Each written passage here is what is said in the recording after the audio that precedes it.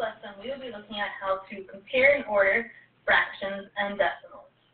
So when you're comparing fractions and decimals, the easiest way for me to do that is to change everything into a decimal, because I think it's easier to compare numbers when they're decimals versus when they're fractions, and I think it's a little bit faster as well. So if you prefer to work with fractions, you can change all these into fractions, but my suggestion would be to change everything into a decimal so it's easier to work with. So first we're just going to look at comparing two numbers and how we're going to do that. So if I look at this first one, I have 6/10 and 4/5. So for me, my first step would be to change everything into a decimal. So we already have 0.6, 6/10, and that's already a decimal. So now I'm going to change 4/5 into our decimal. And in our last lesson, we talked about how to do that. To do that, we take the numerator, the number on top, and divide it by the denominator, the number on the bottom. The top number always goes inside of the box. And now we have how many tenths is 5 going to 4? Doesn't, so we're going to add a decimal point and a 0. And now we have how many tenths is 5 going to 40? And that would be 8 times. And 5 times 8 is 40, so we're going to subtract 40 and get 0. So 4/5 as a decimal is 0.8. So now I think about, now that we have them both as decimals, I think about this as money. So when we have money, we're always going to have two numbers to the right of the decimal, so I'm just going to add a 0. We could add on as many zeros as we want to each of these, and they would still be the same number. But for me now, it's easier to compare because we have 60 cents and 80 cents. Which one is bigger? Which one, in which case, we have more money? And obviously, 80 cents is more than 60 cents, so 4/5 is greater than 6/10.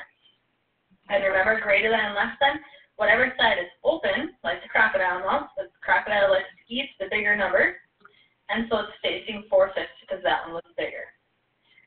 This next one should be a pretty easy one to change everything into decimals because we have 1 1/2, and 1 1/2 as a decimal is 1.5 because a half is like a half of a dollar, which is 50 cents, and here we have 1 49/100. So now we can compare the numbers like we would for money. So I'm going to add on a 0 to this one, so it's like we have $1.50 and $1.49. And $1.50 is more than $1.49, so 1 1/2 is greater than 1 49/100. Now this last one I just wanted to point out because there's negatives, and we talked a while back ago when we were learning about integers that with negatives everything is backwards. So whichever number was greater in the positive side is actually going to be smaller because it's further away from 0. So first thing I'm going to do is change everything to a decimal just like before. And -1/3 as a decimal, we talked about this a lot in the last lesson, is 0.3 repeating. Or in this case, I'm just going to write it as 0.33. Yes, I know it goes on forever, but we're going to think about it like money. So this would be like 33 cents. And then 0.2, 2 tenths, I'm going to add a 0 on. That's like 20 tenths. Or, sorry, 20 hundredths. So now I have 20 hundredths and 33 hundredths. So not exactly, but about, since we're not using repeating here. And so now, which number is closer to 0? Because that's going to be our bigger number. 20 hundredths or 33 hundredths? Well, 20 hundredths is going to be closer to 0, so that's our bigger number.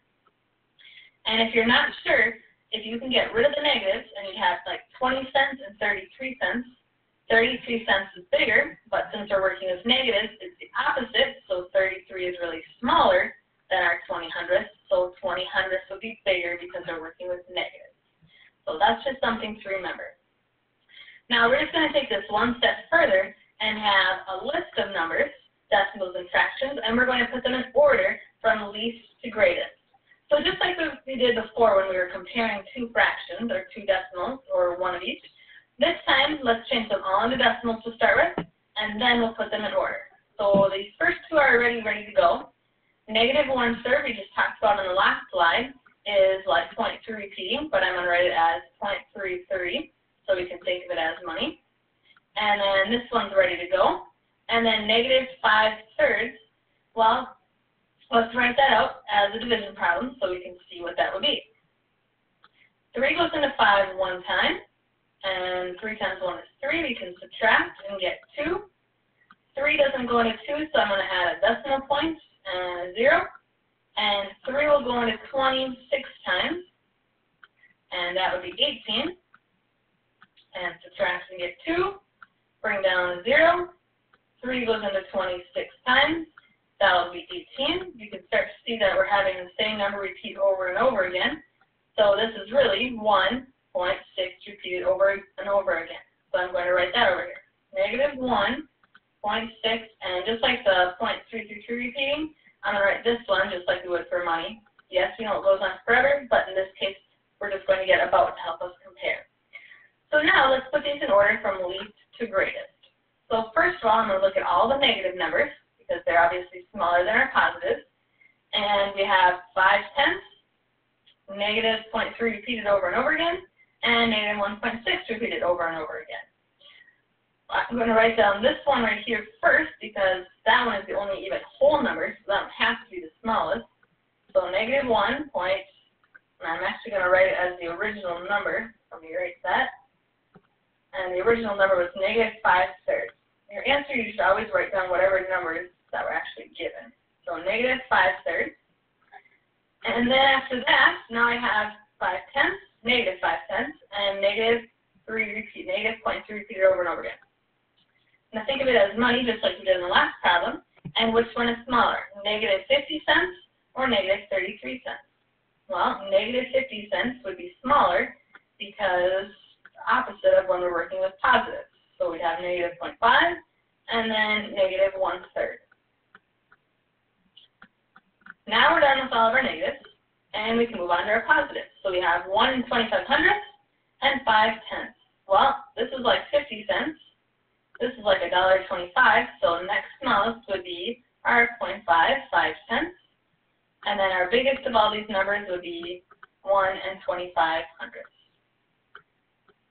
So as you can see, it made it a lot easier to change everything into decimals first, because then they were all the same types of numbers for comparing, and then we can think of it like money, which for a lot of people is easier to do because we do so much with money. So just remember, when you're comparing and ordering numbers, first change everything into decimals. For most people, that's going to be easier. And then compare it like you would looking at money. So if you need to add on some zeros to make it easier so that they look like money, that's an awesome thing that you can do.